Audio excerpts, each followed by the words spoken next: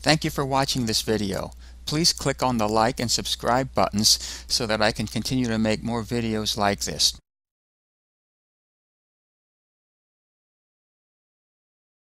We spoke earlier of a right triangle with the dimensions in the ratio 3, 4, and 5. So let's use our cosecant and see what we can come up with a certain angle of this triangle. So if we're here like this, and the depth of our offset would be 3 inches, and we're 4 inches away from it, and we know the hypotenuse is 5. So the cosecant, of course, we know is equal to the hypotenuse over the depth.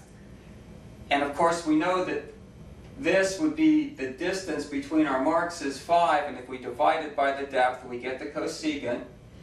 So 5 divided by 3, which is 1.66. So, in order to find out what this degree angle is, we go and find an angle whose cosecant is 1.66.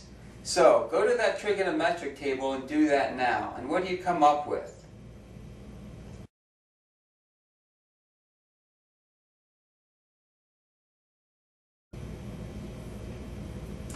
37 degrees is the angle that I looked up.